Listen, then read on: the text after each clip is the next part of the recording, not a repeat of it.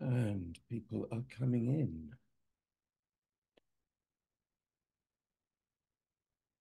Okay, welcome everyone. Just going to give a couple of minutes for everyone to come in. People are gradually arriving. Thank you all for coming.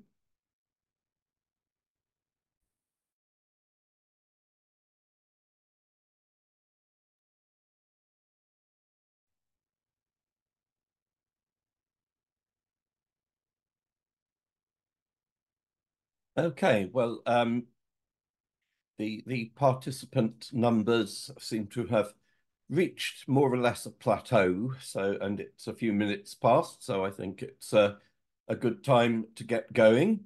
Again, thank you all for coming.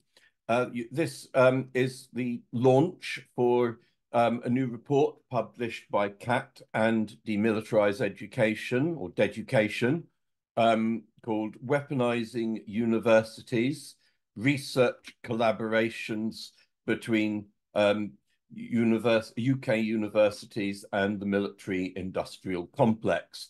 It's just been published online on the CAAT website today. And my colleague Katie will hopefully be posting that link in the chat.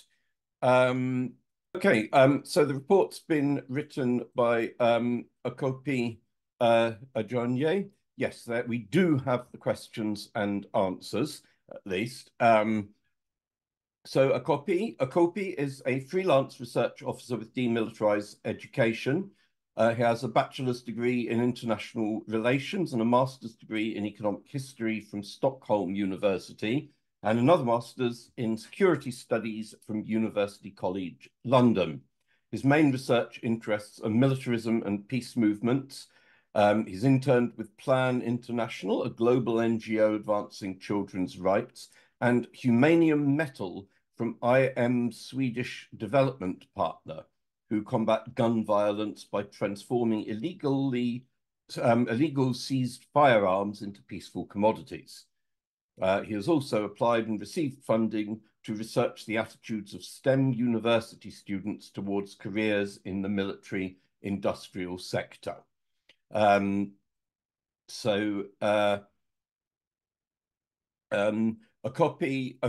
will speak for about 15 minutes to present the report. I've just got to say, having been working with Okopi as he's been writing it, it is really incredible. It covers so much ground and provides so much information and analysis and ideas that I will only be able to touch on in this webinar. So please do read the full report if you can. After Okopi, we'll have our panelists speaking. First of all, Andy Sterling, who's Professor of Science and Technology Policy at the Science Policy Research Unit at the University of Sussex, where he co-directed the STEP Centre for 16 years, working on issues of power, uncertainty, and diversity in science and technology, especially around energy and biotech. He has served on a number of UK, EU, and wider governmental advisory committees, including presently as a lead author for the Intergovernmental Panel on Biodiversity and Ecosystem Services. Then we will have Victoria Araj.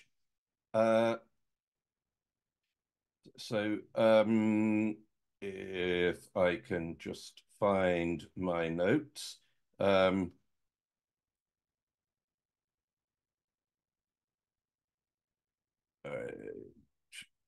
It's somewhere in the chat.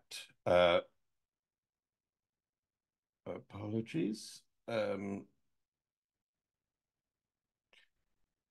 Here we are. Victoria is a lecturer in equality, diversity, and inclusion at the Eleanor Glanville Institute, University of Lincoln.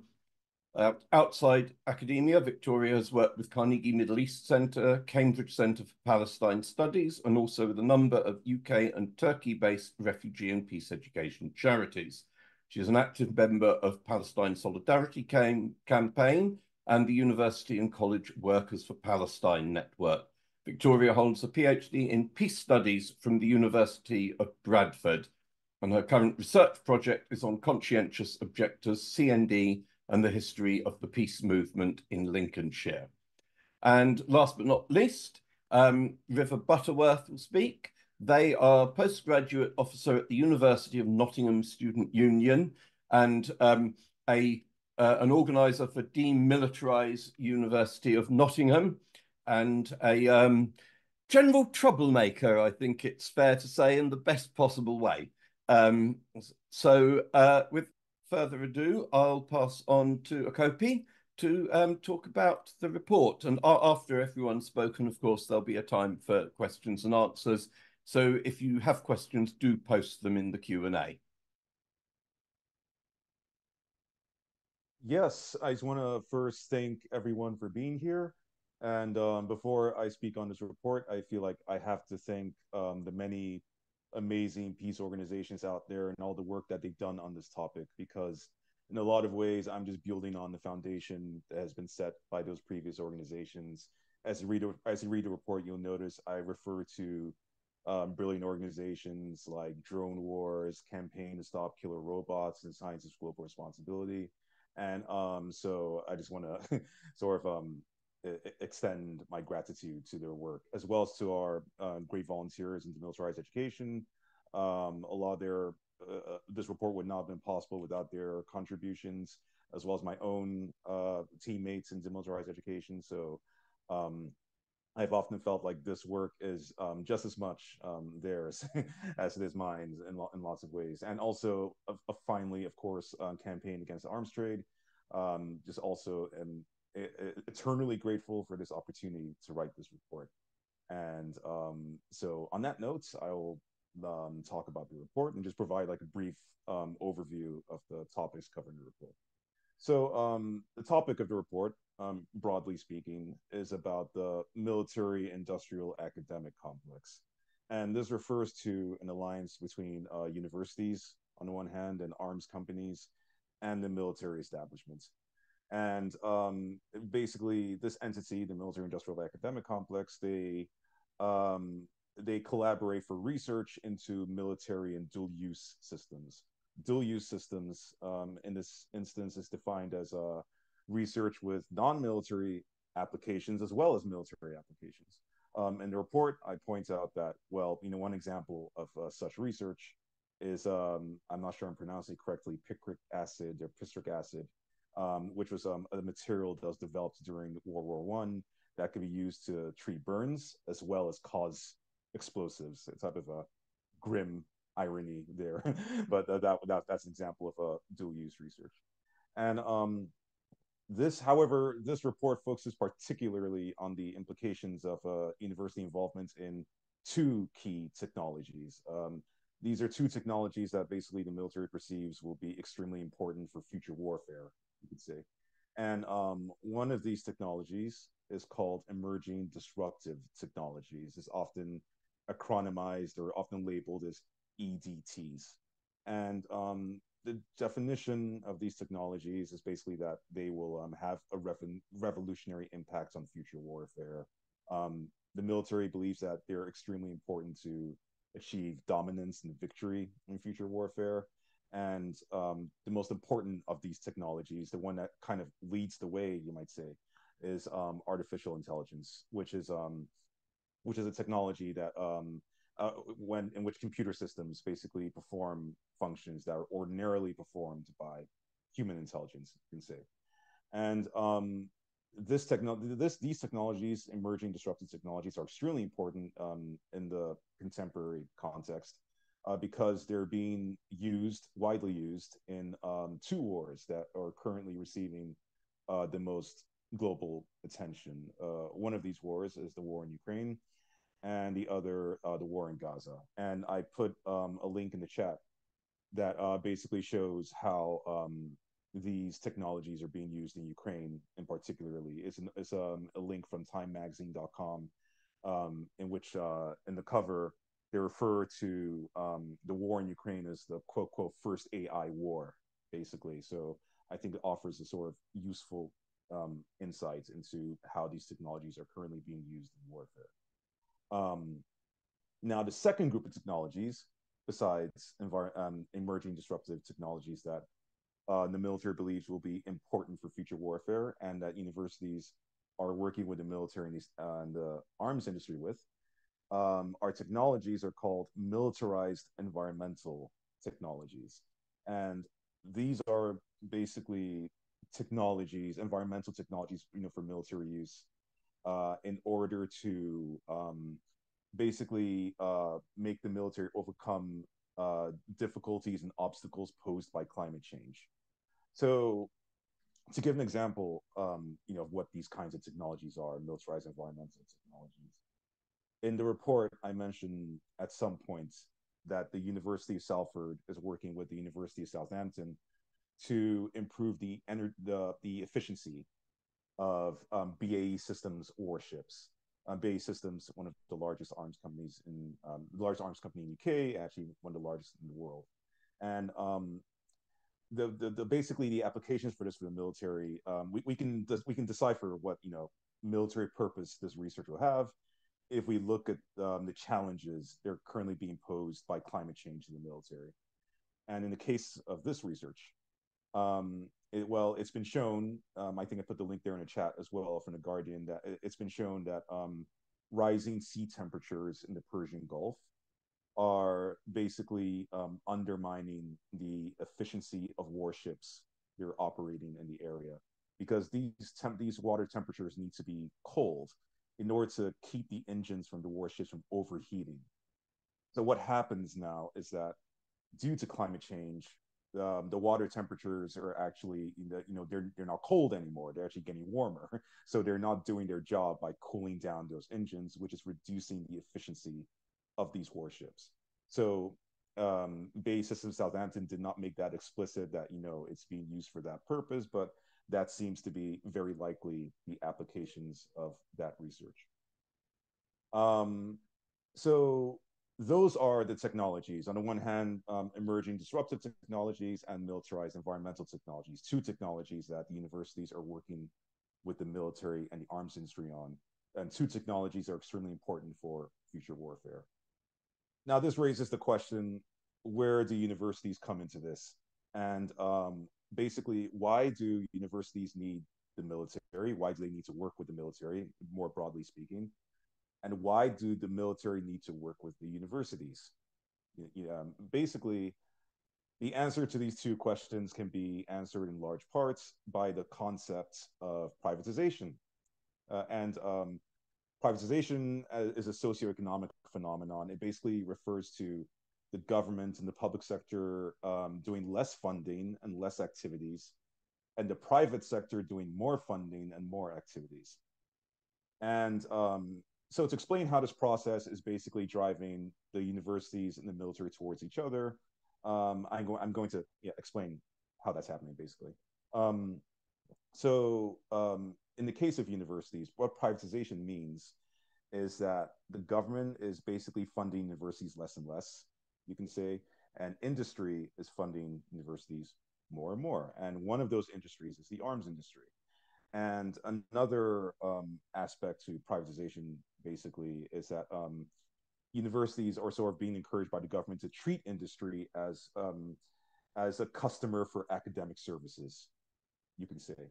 So, and one concrete modern example of how this works is if you look at something called the Defense and Security Accelerator, which is basically a government-led initiative that tries to link universities with the arms industry so that universities can sort of develop solutions for whatever needs and concerns that the arms industry has. So that's an example of sort of how universities are sort of being encouraged to, allocate their resources towards addressing the needs of industry. And industry are actually funding more and more services, funding universities more and more. Now, to explain why the military, on the other hand, needs universities, now we need to talk about a different concept. We need to move away from, who's funding universities and such. To address why the military needs the universities, one concept to look into here is research and development. And research and development is basically the central means by which knowledge is generated, and also the means by which you try and derive applications for knowledge. And what privatization is basically meant in the long term is that the government is doing less and less research and development, and industry universities are doing more and more research and development. So what this basically means is that all, you think about all these, fancy sort of scientific discoveries, scientific innovations, those are mostly happening in industry and universities, not, not the government, and not even less so military labs. So the military in the UK, if you look at several like national security documents, they often say that, we need academic expertise, we need industry expertise, because that's where all the research and development is basically happening. And an associate development with basically industry universities doing more and more research and development is also that the civilian and commercial sector is sort of playing the leading role in spearheading, like, technological scientific discoveries, which also means that more and more military innovations and discoveries are basically based on appropriating technology from the civilian and commercial sector. So now a phenomenon that you're seeing in Ukraine, and the link I showed and everything, is that lots of companies who you don't think is part of the arms industry, software companies maybe, are now providing goods for military use. So that's sort of linked to industry universities doing more and more research and development. Now, to go back to the two technologies, the main technologies in the report, emerging disruptive technologies and militarized environmental technologies, several benefits have been linked to these technologies. Emerging disruptive technologies like AI have been sort of the military believes that they can reduce civilian harm during war, actually make it likely the civilians get harmed and die as well. And whereas militarized environmental technologies, besides the obvious benefit of reducing greenhouse gas emissions, they can also improve military capabilities. So the military sees something in it for them as well.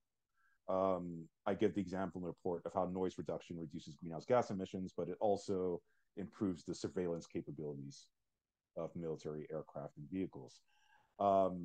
However, concerns have been raised about these technologies as well. Because I mentioned, for instance, that the military believes that artificial intelligence can reduce civilian casualties, but right now, I think what is currently going on in Gaza calls that greatly into question, because an AI targeting platform is being used there, and it's not performing as advertised. You can say it's causing very, very high historic levels of civilian deaths. So it's very, very unlikely that it can actually deliver on that front.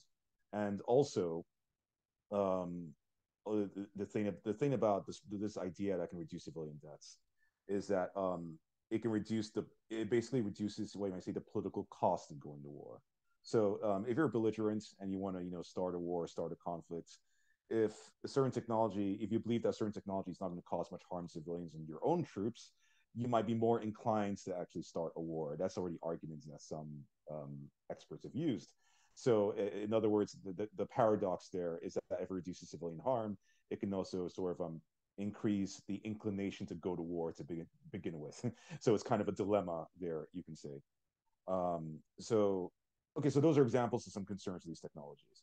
Now, I just gave examples of how these technologies can be dangerous, how they can be harmful. So let's just assume that some people believe that we should terminate production on these weapon systems, given all these dangers, and universities should stop collaborating with the military and arms industry on these technologies. Well, one problem arises if anyone reaches that conclusion, which is that there are many workers who are often dependent on the employment from those companies that basically manufacture these weapon systems. And there are many regions in the UK that are very strongly dependent on the arms industry. So to give an example, the Typhoon jet, that's the one that's been used in Yemen, for instance, to cause grave environmental civilian harm. But that is manufactured in part in the UK that depends heavily on the arms industry for employment, basically. And the arms industry very likely, is very strategic about where it locates these facilities, basically, so that if you decide to say you don't want them anymore, you know, that we should terminate production. Well, now they can say, well, you know, no, because a bunch of people are going to be out of a job. And this factor is important because those alludes to very significant concepts that I raised in the report, which is environmental social governance criteria, basically, which is something that's been used to sort of exclude. It basically refers to criteria that measures the environmental social impact of a company, as well as how accountable and transparent that company is. And arms companies basically say that well, we are contributing to environmental standards by making militarized environmental technologies, but they also say that we're contributing to social standards by sort of getting young people interested in science and technology, and giving people jobs in these communities. So that's, however, I bring up in the report that this is kind of a cynical branding exercise because of it's just a way of sort of cleaning up your image, basically. So and also the thing about the universities that when it comes to social criteria, which like we're providing jobs, we're getting young people interested in science and technology, universities play a very strong role in that, because they actually deepen the impact or at least the presence of these arms companies in these universities when they work with these universities, when they help them to get young people interested in science and technology and those things. Like what they're doing basically is to increase, you might say, the scope of these companies over these communities, to make it hypothetically even more difficult, to basically reverse and terminate weapons production. So I think on that note, that's what drives me to sort of the recommendations I make in the report and the solutions in the forms of disarmament and conversion. Because I mentioned in the report that the fundamental problem here is the military-industrial complex, and these weapon systems basically provide a means for the military-industrial complex to gain control over universities and these individual communities. And by pursuing disarmament, which is not only reducing the military budgets, but basically making supporting holistic international agreements on arms reduction, you can reduce the control of the military-industrial complex over all these resources. However, it also needs to be complemented with economic conversion, which is a process where you basically take, whether it's universities or factories or dependent on military funding, and you try and basically develop, non-military uses and functions for those laboratories and communities. So I provide examples of how universities have supported those two things, and also how universities can support those two things in the future. So I think on that note, that's a broad overview of it, and I'll just leave it to the panelists. Yeah. Thank you very much, Okopi. Yes, and hopefully in the Q&A, we can maybe delve more into one or two of the examples that from your report. On that note, anyone who does have questions, post them in the Q&A at any time. They'll be answered after all our panelists have spoken, but whenever a question occurs to you, do feel free to post it. So I will hand over now to Andy to give us, I don't know if you've had time to read the report or some of the report, but to give your thoughts on the issue and the report. Yeah, okay. No, it's really rich. Thank you very much, and Okopi, thank you for that great talk. I haven't read it properly because it's really rich, but I have looked at it and seen quite how much material is there. So I really will be sure to be using it.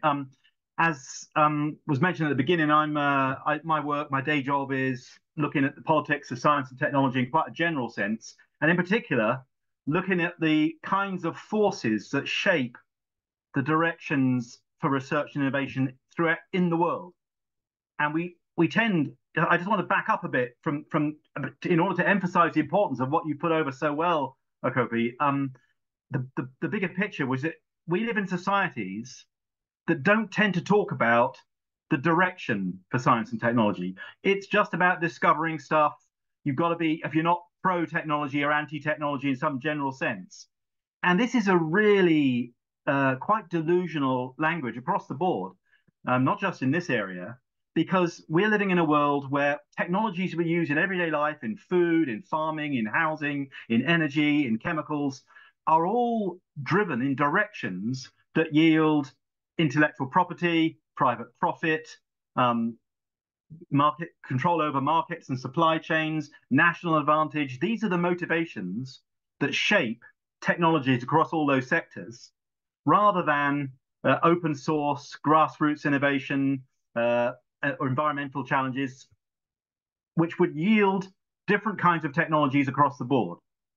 So that's my starting point, that it's not just about whether we go forward or back with technologies, it's about the kinds of technologies we have. But all those forces I mentioned, none of them are as powerful as the driving force from the military. And not only that, but the kind of disciplines, whether it be historians, social scientists, science and technology studies, all kinds of different disciplines look in on the kinds of issues about what kinds of technologies we're getting across different sectors. But there's an amazing neglect for the military, even by critics. So on the one hand, you've got the biggest problem, because around the world, according to the OECD, 50% of global public expenditure on research and innovation generally is on military applications. So the favorite thing for government in relation to science and technology is to support projection of mass violence. That's the favorite, more than health, more than environmental sustainability, more than climate, much, much more. So when you've got the scale of the imprinting of those kinds of motives, then the fact that also the academic community, the critical community, NGOs, big NGOs that used to work on disarmament, huge credit to Sam and colleagues and Okopi and your organization that you're exceptions to this. But by and large, we've seen a complete attenuation, not just in studies in universities, but in civil society, critiquing this kind of thing. So that's why I'm hugely welcoming and appreciative of this work. And the implications then go beyond even what's been said, because the technologies we're getting are imprinted. One of the technical words that I find quite useful, imprinted. Their shape, the forms they take, is imprinted by these military spin-offs. So for instance, a classic example that I'm working on with my colleague Phil Johnston at Sussex is the degree to which the energy policies of the major powers of the world is completely warped towards nuclear power, civil nuclear power, by the military aims. Everyone knows that there are relationships in terms of materials, but they sort of diminished with the so-called peace dividend and the plutonium that's available. But cutting a long story short, the ability to build, as BAE Systems does in the UK, nuclear-propelled submarines is staggeringly hard. And you can only do that in an economy that's channeling vast flows of resource from electricity consumers across to the military industrial base to keep this industry in operation, so that when submarines are needed, they can be built without having to pay for the entire nuclear fabrication industry. And as a result, then it's not just we have the submarines themselves and their various applications. What we have is an energy system that's massively more expensive and that delivers climate goals, other targets, much more slowly, much less effectively than would otherwise be the case. But we're not talking about this because we believe the rhetoric that nuclear is a zero carbon option and that that's the government's rationale, when in fact you can see in France, in the USA, certainly in Russia and China, that is not the rationale behind nuclear at all. And the same thing is true in other sectors, that public health is warped by a focus on gene editing, on mass distributed pharmaceuticals and vaccines, for all the benefits these things can have in particular applications. We're looking at those far more than public health measures, clean water, good housing, which we know are more effective in health terms, because the military need these technologies in order to project force. They need it to treat armies and so on. It's very well documented, but little discussed in wider debate. So what is happening in universities then is the tip of an iceberg of this bigger picture. But perhaps it's an Achilles heel, and that's where I wanted to just end what I say, and why I think this work is so important that Okopi has done here. Because with this sort of importance comes a lot of interference. And the signs of that, for instance, in the UK, it's a bit micro point, but 2022, then Business Secretary Kwasi Kwarteng for the first time ever in British history, intervened in the appointment of the head of the Economic and Social Research Council. And he did so to block an appointment of an economist from Oxford in order to get his own candidate in. Now, why would a government minister want to control the directions for social research? It's because for the first time now, I think, universities are finding themselves on the front line in these struggles. It's just like as mining, was a front line at an earlier time and other industries have been. Surprisingly, universities now are on front line because of the challenge that they can present to this kind of pattern of imprinting of the directions for science and technology in the ways I've just been mentioning. And we've experienced that at Sussex. We do work on military nuclear applications, and boy, do we get backlash. And that comes down the system very strongly. The universities are just not equipped to resist this kind of thing. But even more important than that in universities, I think, and colleagues here can correct me if I'm wrong in this, but students coming through universities are a source of enormous worry to government. We see with this so-called STEM agenda that Okopi mentioned, science, technology, engineering, mathematics, that the government is hell-bent on promoting that. It's bullying universities, it's disciplining degree programs, incentivizing students. A lot of money, a lot of effort is being spent helping to try and cajole students into going into the kinds of subjects that then feed the military-industrial complex, as well as other industry. But in the UK, that's disproportionately military-industrial complex. And this is despite the fact that actually no one disagrees with the creative arts, for instance, being far more important to the British economy than the military-industrial complex.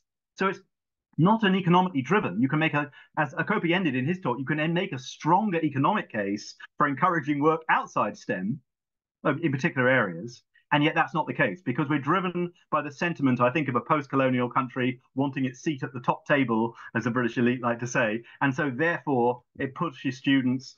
And that worry we've noticed in the nuclear area is really on the top of the agenda, that students are voting with their feet, engineers go into renewables rather than to aerospace. And then in general, students in general go into humanities, arts, rather than engineering and the sciences. And without denigrating those subjects, that students cannot be allowed then to vote with their feet in this way. And universities are the site of this struggle. And it's beginning really quite heated. So that's it really. This is what Foucault called biopower, the power of how people live their lives. And it's not just then research and the activities of research, it's also students and what they choose to do and what universities enable students to do. And that's why I really welcome hearing from other colleagues here who are right on the front lines of some of those struggles. So thanks a lot for the opportunity to join in this discussion. And thanks hugely for this wonderful resource for people working in this area. Thank you. Thank you very much, Andy. Really fascinating to hear about that, just the extent to which military priorities drive research in the academic agenda. And what you said about students sort of voting with their feet, I think Okopi's organization, Education, just, I don't know if they did the poll or just published the poll, finding that 2/3 of STEM students would prefer to go into civil rather than military technology, given the choice. That, yeah, it doesn't seem to be a popular choice. So with that, I'll pass on to Victoria, who I think you're going to talk about both from your perspective as involved in Palestine activism as well as a peace studies scholar. So Victoria, over to you. Yeah, I'm just going to share my screen.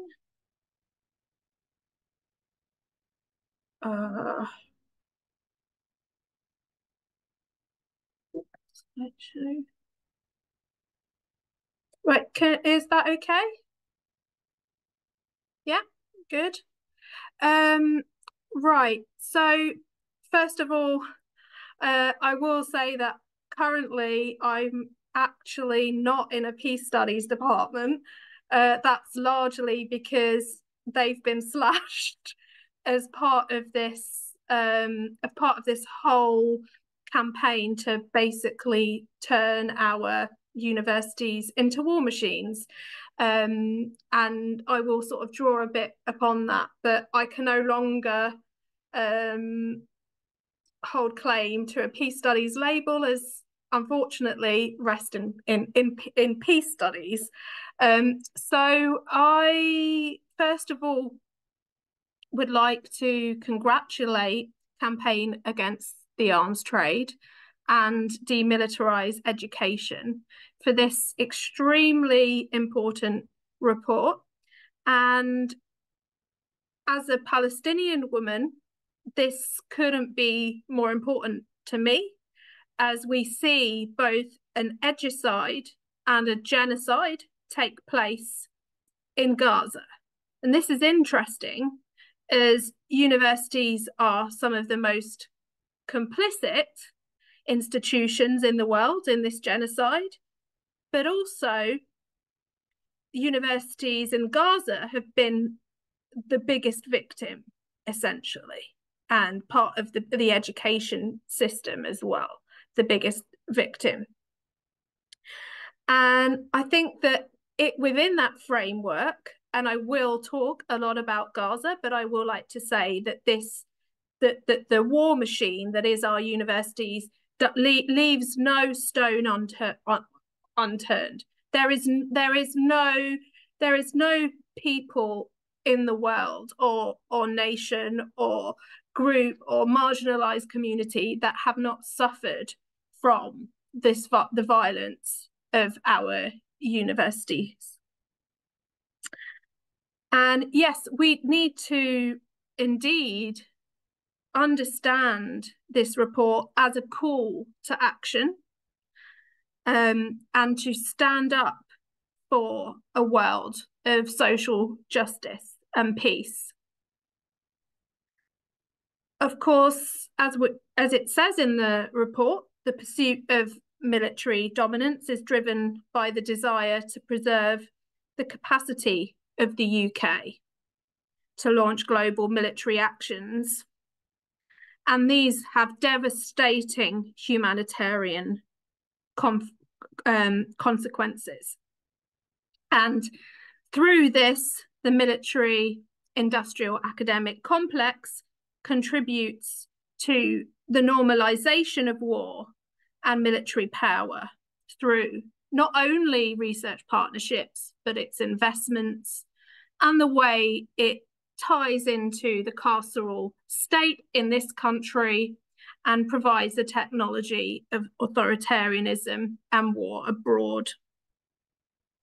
Of course, we know it's a profitable cycle where war begets more war, with the UK directly implicit in selling arms to some of the most violent regimes on the planet. And this isn't a surprise, because this is essentially a neoliberal economic system. But also it goes back and before this, and I think the report sort of focuses on the last century. But sorry, this is just an image of the University of Gaza that's recently been destroyed. Yeah, but I think it's important to understand as well the report and the intrinsic link between militarism and racism and racial capitalism. And it's not difficult to see how places such as Palestine and other communities, including communities in the UK, bear the brunt of the state violence, which is driven by the military industrial academic complex. We do know that the Palestinian struggle resists against capitalism, capitalist exploitation, and colonial subjugation. And some of the Palestinian universities have been the foremost producers of these philosophies and pedagogies of hope, of resistance, of peace. So it's no coincidence, really, that an edgicide is taking place in Gaza, where all 7 universities have been destroyed and the entire university system destroyed. Edgicide was first used in the context of the Iraq War in 2003 to talk about the full-scale destruction of systems, including the education system.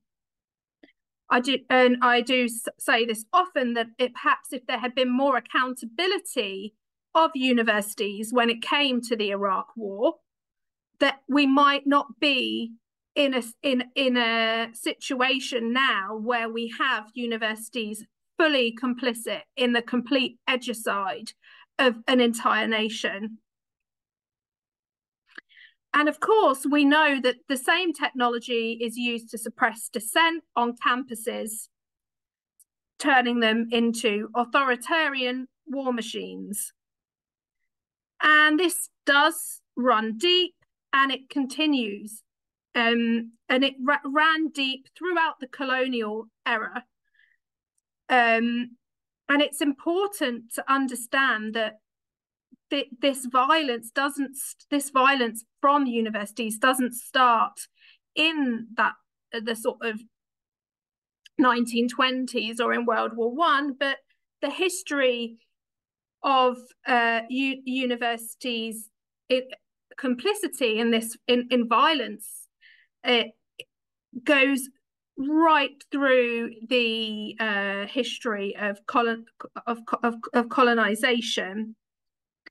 And actually, universities were first sort of used as a way to both support the slave trade and genocide and research of the past that both policed and dehumanized people of color.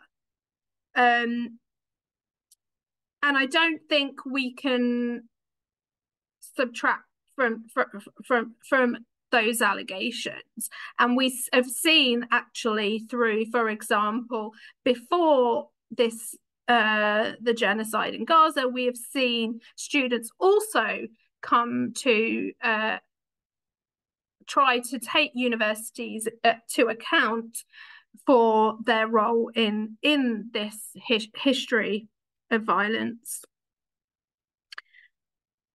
So in terms of my own university, I was recently shocked to find out that the University of Lincoln are in a consortium with Elbit Systems, Capita and Raytheon. And you might know this, but Elbit Systems provide 80% of the technology of genocide for the IDF in Gaza. And when we look at our localities, we can see especially around universities, and this is something that Okopi talks about, which, for example, in the University of Lancaster and Cumbria, where this actually your sense of place and the way that universities are building buildings and embedding into their communities is very much within buildings, within the space of the military industrial complex. And I pretty much live on campus, and within about 3 miles radius of my home, there's Leonardo, there's Prime Take, there's Teledyne, and also there's lots of militarist symbols, like that. We've even got a statue of a tank down the road. And we see this actually a lot in areas such as the East Midlands, where they talk about the levelling up agenda. Well, what does that mean? It basically means the growth of the military industrial academic complex. And what we need to do, and how this report is a call to action is that we need to completely sever the military industrial academic complex from our communities, from our pensions. We need to shame them and we need to push them out. And as workers and as students, we need to be very clear that we do not want jobs or education at the cost of genocide. And it's not just a legal imperative, it's not just a moral imperative, it's also a legal one. We have seen that recently through the ICJ that Israel has been told that it has a duty to abide by the Genocide Convention. Well, not just Israel. That message was to third parties as well, and third parties include our universities. So that was a call for universities to immediately divest and sever any partnerships that could be complicit in the genocide in Gaza. And as we can see by Okopi's report, that these links and this complicity runs deep. So what do we want to do? Well, first of all, we have seen actions on campus, but and they are important and they have been mapped, but it's not enough. We need to up the game. We need to unite. We need to see more workplace days of action. We need to see more walkouts, and we need to see more pressure on our universities to sever these links. And I think it's important through that we also come together. For example, tomorrow, I've got a plug here. There is a protest in front of USS London, and the report does note USS is the company which manages some of the pensions for university workers who did say in 2016 that they were going to have more of an ethical policy, but then are refusing to divest from Israel's complicity in Gaza. So tomorrow there is a protest, and you can find more information about that on the university and college workers for Gaza, for Palestine social media. So please do look on. So I just wanted to end by talking a little bit about also where we go from here. Well, we see that part of the reason I feel that Palestinian universities and Palestinian scholars have been targeted in the edugicide in Gaza is because they represent a different pedagogy of the war than the war machine. They offer an education of peace, of hope, of love. And I think that what we need to do is try to, as workers and as students, we need to come together and try to fight back both within and outside our universities to build those relationships based on that pedagogy of peace and hope. And we do that by not only confronting the war machine, but also by building our own spaces like this, spaces outside the classroom, or occupations, or protests. These are the new universities. The universities are the space. University really is a space where protest and education takes place. And if we are to confront this, we can only do it that way. And that is how we can build our collective power and our collective solidarity to try and tear this horrific system down. I just wanted to end on a poem by Dr. Rafat Al-Arir, who was recently murdered by the Israeli state with the complicity of British universities embedded in the military and industrial academic complex. He says, "If I must die, you must live to tell my story, to sell my things, to buy a piece of cloth and make some strings. Make it white with a long tail so that a child somewhere in Gaza, while looking heaven in the eye, awaiting his dad who left in a blaze and bid no one farewell, not even to his flesh, not even to himself, sees the kite, my kite you made, flying up above, and thinks for a moment an angel is there, bringing back love. If I must die, let it bring hope, let it be a tale." And the tale is that this report is a call to action.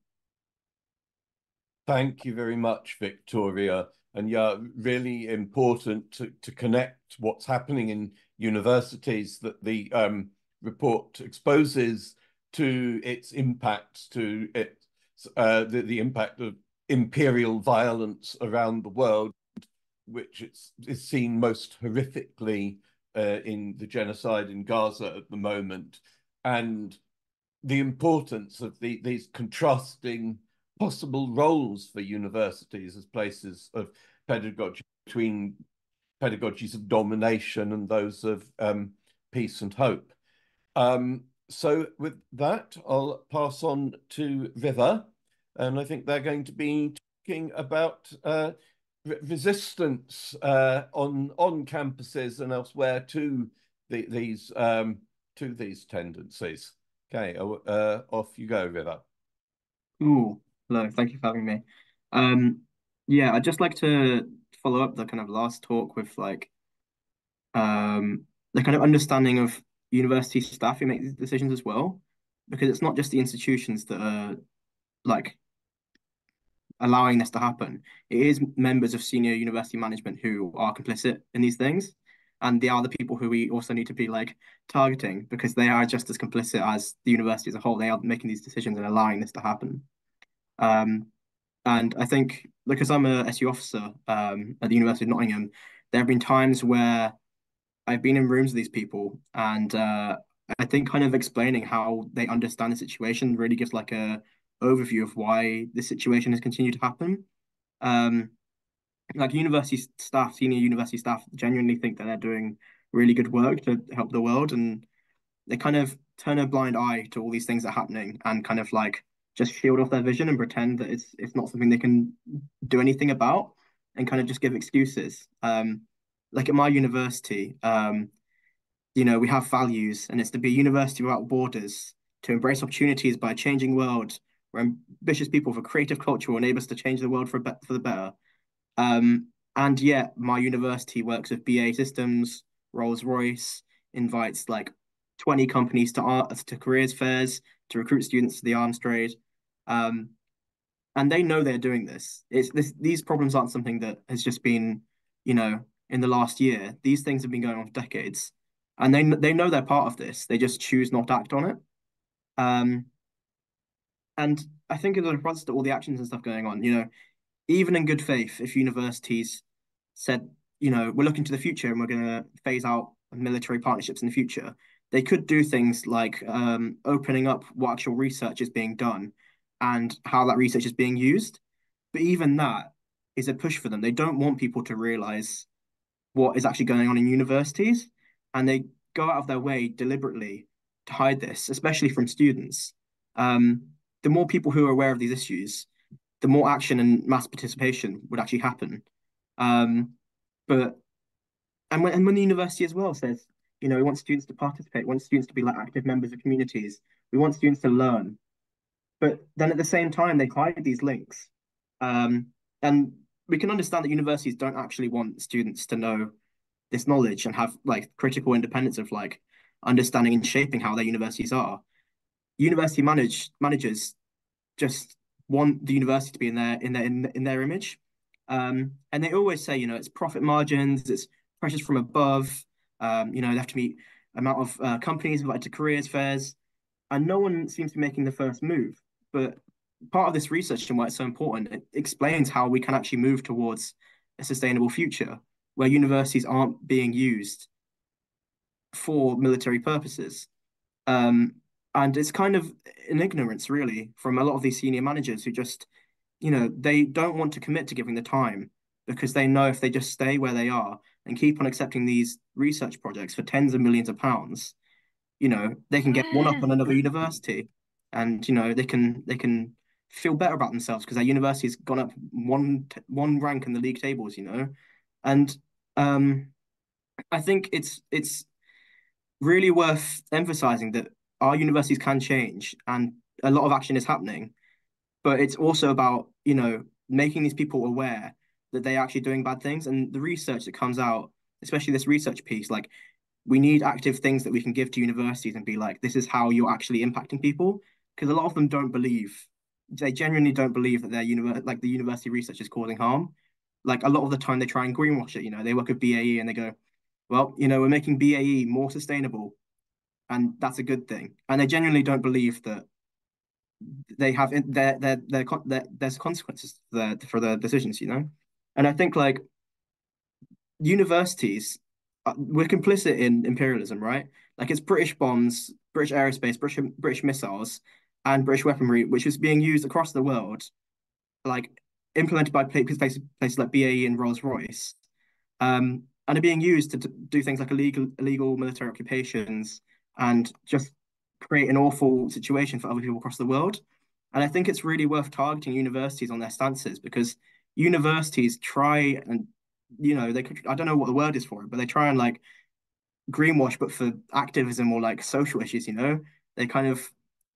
they say that they're doing good things and convince communities, especially when they're gentrifying and increasing their campuses and, say they're giving people jobs. They say, the university is doing things to help everyone, the university is a good place for everyone and we're making the world a better place. But we need to start unraveling this and making people realize that the universities are actually creating a dangerous situation in the UK, especially when students want to do degrees and want to, live their lives doing something they feel important. And then they're told that, if you want to do a PhD and you're an engineering student, you've got to join an arms company. You're funneled into these systems. And I think when we understand universities, we have to be very critical of the way that they're actually acting in reality, because they get away with pretending that they're, saving the world. And in reality, we need students, we need staff, and we need communities to know what is actually going on in the background. And this leads on to student action. Students are becoming more aware, especially with the recent continuation of war crimes by Israel, of how universities are actually complicit in the system. In 2022 and 2023, there was about 7 or 8 universities who took out occupations or protests on campus. And this year that has only grown, with, like, most universities in the UK, students are coming out on the streets in universities and pressuring universities. And in places like Glasgow, where occupations have happened recently, the university has agreed to come to the table and actually meet around these things. Maybe they'll actually listen, who knows? But it seems like they're pretty content in, just trying to pie off students. But, there's been historic wins of demilitarized activism, especially from students, getting ethical investments, pensions, divestments in some places, student union motions. At Nottingham, we've stopped companies from, like, BAE Systems and Rolls-Royce from appearing at careers fairs, and also blockaded, like, the Royal Air Force when they come to do recruitment sessions on campus. But again, I think a lot of it is just raising awareness, because when students are left in the dark, when students don't know how the universities actually operate, it's how the universities get away with it, right? It's what they want. They don't want students to be aware of this, and they continue to press this image as if they really care about students, but honestly, they care about the profit margins. And what students want isn't what they want.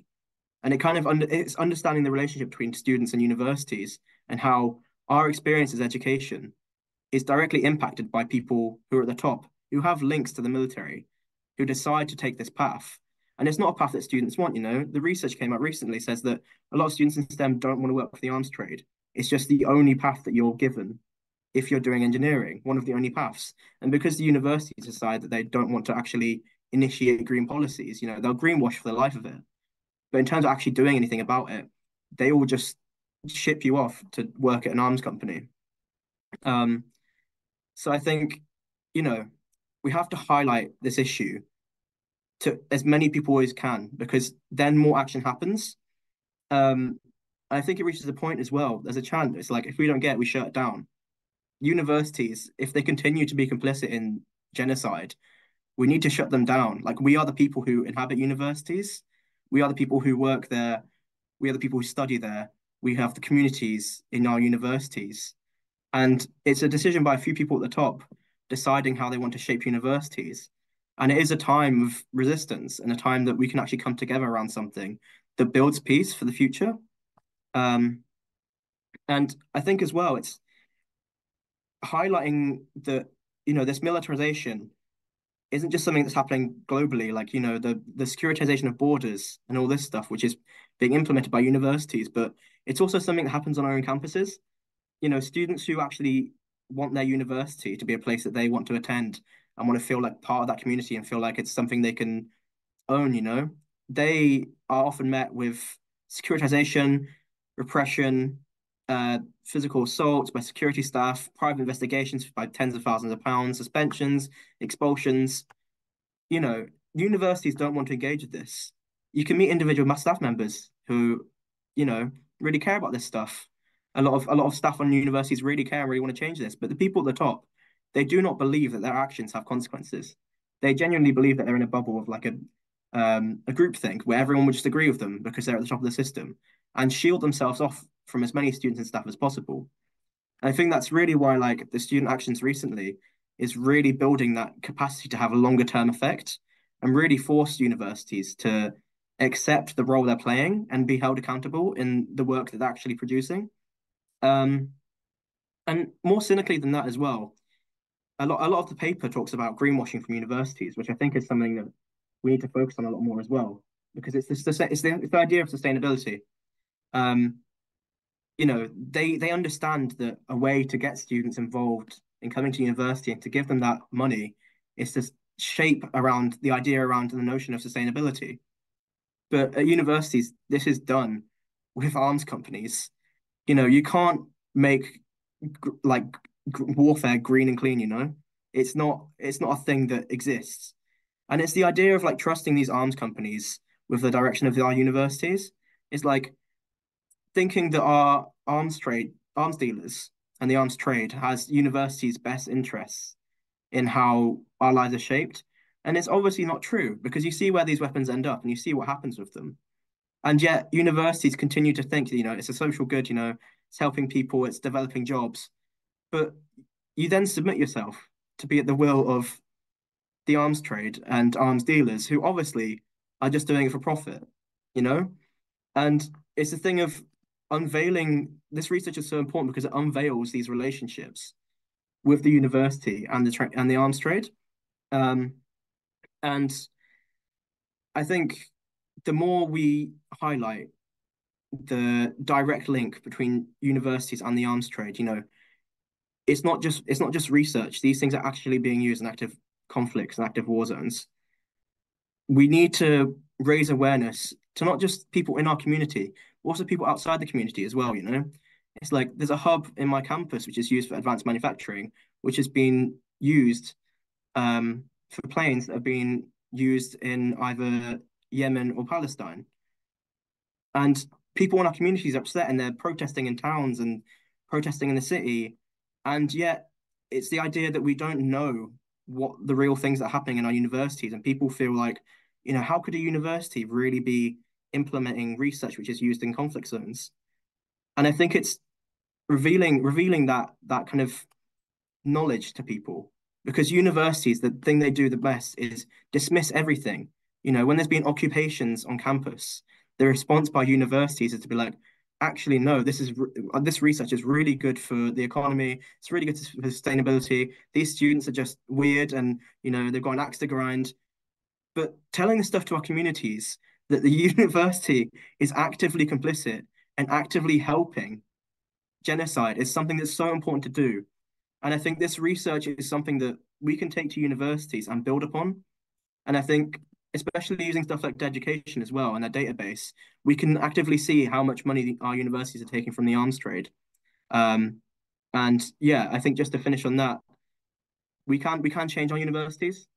Our universities can be better, and ultimately they're the places that we inhabit. They're, there are universities. They're not senior management universities. And I think we can change the face of universities to be something that does do actual good for the world, Their statements about creating a better world. It can be done. It's just we need to be the people to initiate that because it's not going to come from them. So yeah, I hope that wasn't too rambly, but thank you. Not rambly at all. Thank you very much, Viva, for ending us on a positive note, highlighting both the complicity, the responsibility of university managements, but also the ways that they are susceptible to pressure from the university communities they're supposed to represent, and the victories that can be won when people do take action. So there's loads of questions in the Q&A. Excellent questions. I'm first going to ask one of my own, particularly to Okopi, but if anyone else wants to chime in with brief, good examples. There were three universities that you highlighted as key case studies, Lancaster, Southampton, and University College, and Imperial College, London, and various specific projects, arms company collaborations. Can you talk just a little bit about, is there one example of a university arms industry collaboration that really struck you as particularly striking, revealing, problematic, and why?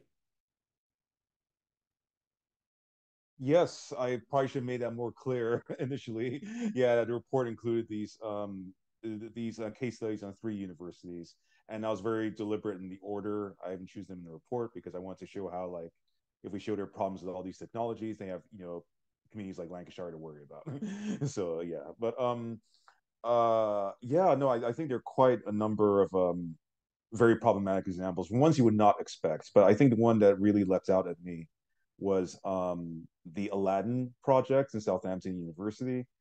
And that was a project with, it wasn't just Southampton, there's several researchers from several UK universities. And it was a project that employed autonomous systems, which is one emerging disruptive technology. Applied that technology to disaster management. And something that happened with this project, BAE Systems was involved, and they said that they're going to use this technology from the project and basically apply it to cooperative control of drones, so, and military drones specifically. So it was like something that's supposed to, a project that, on the surface of it has a type of humanitarian impact. Now BAE Systems is, sort of deriving a application from it that could have a, disastrous impact. So I found that quite striking. And I think other examples came from relatively, I think I didn't go into too much detail into it, but in Imperial College London, I talked about how the university is working with several offices from the U.S. Department of Defense. And I think those examples I point out are the most sort of explicit military research projects I found in the report. So they're working on, so for instance, these tiny drones that look like little birds. That's one project that a professor at university is working with. Another professor is working on a project that has applications to directed energy weapons, I think, and which is another emerging disruptive technology. So those were some of the most explicit military examples. But I think Aladdin is one project that kind of from Southampton University stuck with me. I was kind of startled by how that went. Yeah, and I also raised the point that for the campaign to stop killer robots, because they covered a similar project. I sort of used that as an example to show how the project that's covered by campaign stop killer robots, like they should maybe I say be on their guard, given the example of Aladdin. So yeah. Yes. Thanks. Yeah, no, that one it was really quite shocking. And Aladdin, by the way, stands for Autonomous Learning Agents for Decentralized Data and Information Networks. So on to the questions in the Q&A. Okay, this perhaps is a good one for River and Victoria, but for anyone who wants to chime in on it. This is from Penny Dean. I recently took part in challenging a BAE Systems recruitment event at my university, just politely asking questions in the webinar about BAE Systems business. And the Uni Careers Service issued warnings about the need to follow the university's code of conduct and be kind and respectful. Would love to hear your thoughts on the weaponization of code of conduct and disciplinary procedures to suppress dissent, and how do we challenge this rhetoric as the HE sector collectively? So if anyone wants to have a go at answering that, go ahead.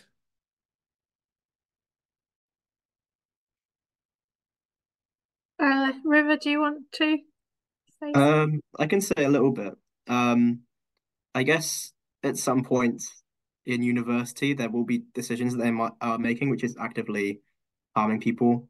For me, it's a point of I think universities, when they're doing something wrong, the kind of deliberation around like the code of conduct and like being like nice and presentable and all that stuff is really important in certain situations. But I think at the same time, we do need to make people aware, especially in the BA systems like business chat, we do need to make people aware in those groups that what they are doing is actively killing people ultimately. And I think the idea of like, being like respectful and kind is something that can be done in certain situations as well. But I think like ultimately at some point we also have to understand the ways we can engage with these conversations. And it's not to say, she could be going around shouting at people and, saying they're the most awful person. But I think sometimes like they need to be aware of what they're doing and they need to feel bad about it. You can do that in different ways, but I think sometimes, being respectful to people who are actively like taking money and working for the arms trade, without even engaging with you, especially. I think a lot of the time it's easier to kind of go in that original kind of respectful stuff, but sometimes it does reach a point where they are just ignoring you and you do kind of need to raise your voice. That might be a little bit too anarchisty or, angry or something. But I think at some points, like, we do need to hold them accountable, and that does include raising our voices and using the means we actually have. Because if we're polite and respectful, a lot of the time they can just ignore us. Absolutely. And Victoria or Andy or Okopi, do you want to add anything to that? Andy, you've got your hand up. Something. It's a very delicate issue. River is right in how they handled it, but I also want to. It's why I broaden things out a bit. This is not just restricted to, as big as these issues are. This use of bullying to defend anti-bullying to defend bullying, kindness to defend unkindness. It's across the board. It's absolutely endemic, and not just universities. This is how power works. And the best way to challenge it, I think, there's not one way, and there's, as you say, River, many different contexts. But actually, I don't know if a footballing analogy comes into mind, but there's a phrase, play the ball, not the player. And I think for me, and it's personal, but the problem is power. And these people are being manipulated by it. And I think there's a way in which one can, alongside the strategy we just heard about, one can also we can share, look, we all regret how power is working here. Power is turning us into liars. It's making us say one thing, do another, never mind on the military alone. And one can also find ways to actually make some of these characters allies against power, not maybe sometimes inadvertent. They'll admit things, especially when they're coming near retirement. So there are ways of harnessing it as well. So it's like there's a whole, we can't afford to be too choosy in our strategies, and sometimes we're forced onto ground. But there's also ways in which we take on power directly. what we're up against here is incumbent, entrenched power and privilege, and everyone to varying degrees are being victimized by this, albeit with greater or lesser levels of benefit from it. Very much so. Anyone else want to chip in on this question? Victoria? Yeah, if it's okay, I'll just say a couple of words. So I think this is why, as well, it's important, and I sort of tried to say this when I spoke before, to frame these discussions in terms not only of militarism, but what that means in terms of coloniality and racism, and also any different marginalized communities, because essentially what these universities are trying to produce is not only authoritarianism, but also these ideas of code of conduct, etc., are all rooted in white supremacy, and are rooted in class and elitism, and the idea that somehow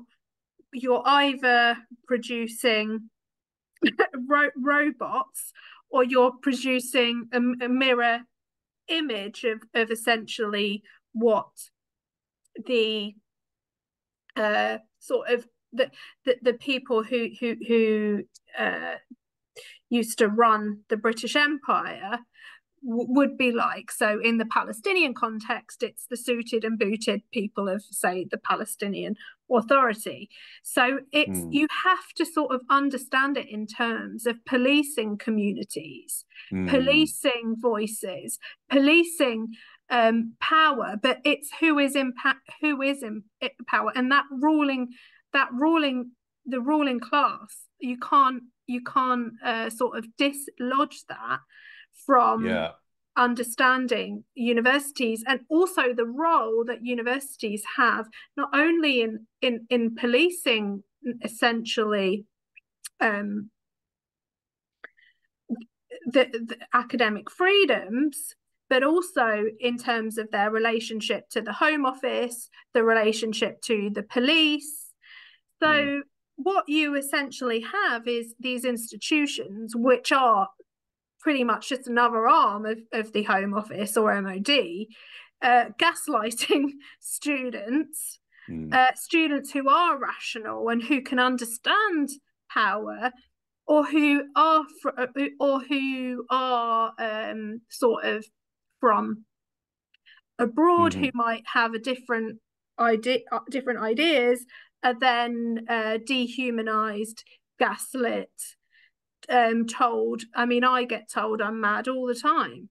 It's like I'm like a running joke on campus, because you question these things when essentially it's the university's code of conduct which needs to be indicted. It's the university's conduct which needs to be indicted, not the students and staff. Absolutely. Thank you very much, Victoria. Yeah, it's all really interesting. I want to move on to one or two other questions while we've still got a little time. So this one from Sumayo.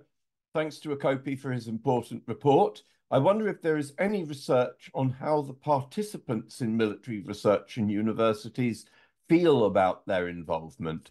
Are they conflicted, proud, or forced into it? I also wonder what research there is on how the wider public feel about such use of universities. So open to anyone who wants to give that one a go.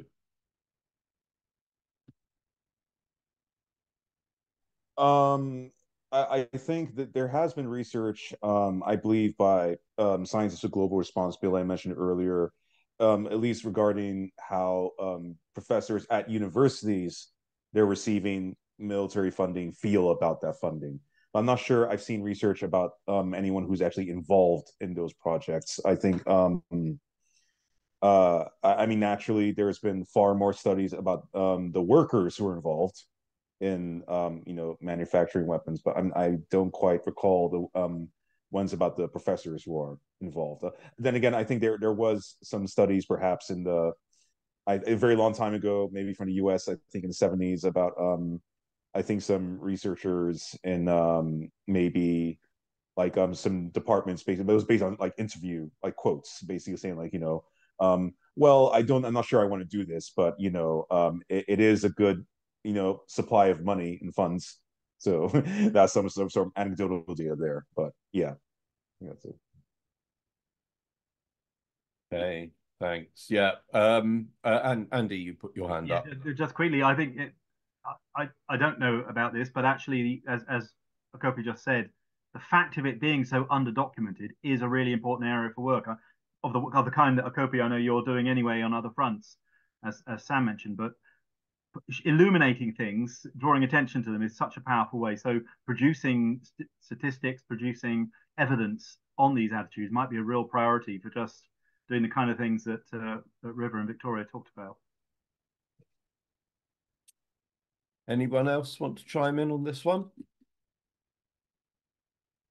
I'll just say as well, I think the kind of understanding of how they feel. I think one thing that universities can be doing is starting this like just transition from working for the military into green jobs. And I think that's the kind of research that needs to be started in universities. And ultimately, like, people will probably feel better working for green companies if they have sustainable jobs that employs them with similar wages and makes them feel like they have a career and a future. But I think part of the problem is there's, because of universities failing to take part in this, there's a lack of people to move into different opportunities. So people feel kind of stuck in these places and feel under attack when people are like, stop working at arms factories, because what's the alternative? And that's a political choice by our government and also by our universities for failing to undertake this research. Yep, indeed. Thank you, River. Which really nicely leads us on to another question from Ian Hewitt, and River's been sort of partly addressing this question already.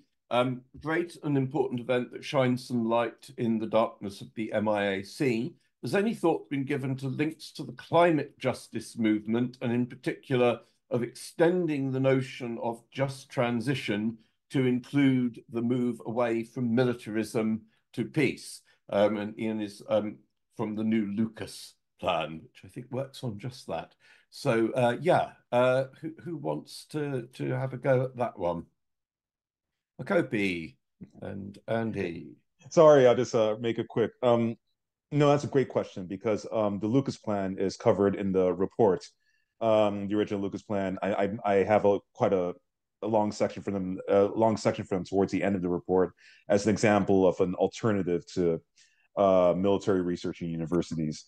And I make the connection at some point that yes, you can basically make the case for economic conversion by basically saying that it will address the environment, it will address the energy problem, it will address the eneconomic problem, and it also address the war problem. So it addresses all these problems simultaneously. And that's an example we might say is like connecting the dots.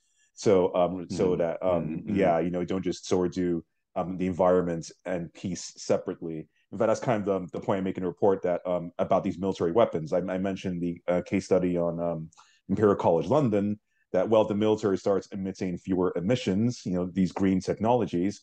Well, okay, the military is emitting fewer emissions, but it can actually use that to enhance their military capabilities. So it's like you get sort of positive environmental benefits, but with the cost of more war. So hence why I use the term like green war. Yeah, so it's just like something to be cognizant about. So yeah, which itself has very negative consequences indeed. Yeah. So Andy, yeah, and I think River, did you have your hand up as well? No, that was a gesture of approval, right? Andy. Yeah, I just wanted to follow up on that. I very much agree with it. And Victoria, I think, especially emphasized the importance of look at these structures behind it, coloniality. And, to cut a long story short, very simplified, but one of the key resources for colonial, but in the hands of the colonizers of imperial powers, was divide and rule. And I think what I've seen over my lifetime, I'm 62 now, environmental peace movement were in lockstep, 70s and 80s. And what we've seen with that movement, as well as other movements, is this increasing fragmentation. And I don't trust it. I think the levels of interference we're hearing about here in universities are even more intense in civil society. And this divide and rule strategy of pitting. So, for instance, the fact that climate is now such an intensely discrete issue in its own right, hugely important as it is. It's a massively important issue. I've been working on it for 40 years. But the fact that it's now fragmented from other areas so often, so that we do find very well motivated activists actually calling for the decarbonisation of the military. I don't know if they include in that the carbon emitted from incinerated human bodies. I don't know, but that's an actual aim, and I think we've got to recover that. It's not just atrophied; it's been deliberately lost, so that we now have NGOs that were green and peace, and now not. And it's a really stark pattern. So there, I think we have a resource which the civilizing effect of hypocrisy, as John Elster called it, where universities play up exactly all this greenwash stuff for sustainability, but there are some real traction in sustainable development goals. Goal 16 on peace includes not contributing to arms production. Now, we can dismiss these as being negotiated and compromised, or we can use them strategically. They're not the solution, but the SDGs do join things together. They're a great antidote, I think, to this divide and rule, because they've unified so many agendas, and they're practically there because universities are desperate to attract students on their sustainability credentials. So I think there are opportunities there that may be not entirely fulfilled to point out how a lot of these things we're talking about here are directly infringing on sustainability goals and compromising on universities' claims in that regard. Yeah, very good point. And Victoria? I just wanted to make a quick sort of point about that, because I am in EDR, equality, diversity and inclusion, and you see the universities doing the same thing when it comes to EDI in terms of things like pinkwashing, and especially when it comes to militarism. So, for example, you'll have recruitment drives that'll be like, hey, come join the army. We are the least homophobic institution on earth. Hey, come join the have you thought about the RAF? There used to be black RAF officers in World War II. And university staff are being sort of pushed more and more through these EDI and also fake decolonization initiatives to sort of go and go down that road, and I think that's also another very dangerous road that's taking us to something really sinister. Yeah, really good point. Thank you. So still more questions are coming in. We are pretty much out of time, I'm afraid, but so sorry to all those who haven't been answered. But I just want to ask one more very quick question from Beth Irving. Are there any examples of universities in the UK that are demilitarized? Anyone know of any? Okopi? Yes, because that's one thing I addressed in the report. It's hard to know exactly what is meant by demilitarization. So yeah, basically, if you mean have there been universities divested from the arms industry, I do bring up examples in that university in the report. However, the problem with using that as an indicator is that they can still they still collaborate with the arms industry for research. Basically, so any that have explicitly divested from the arms industry and stated a policy that they will not accept funding from the military or from arms companies? Not that I can think of. So right. At least not from all three of those indicators. No. Yeah. So, well, yeah.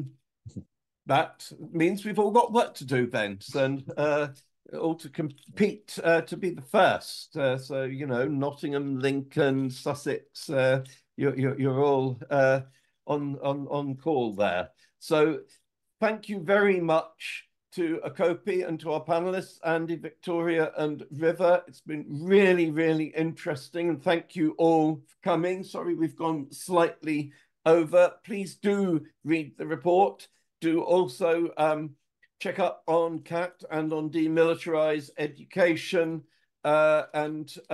Yes, let's hope that many of you will be getting involved in campaigning for this demilitarization of universities. Okay, thank you very much, and bye for now.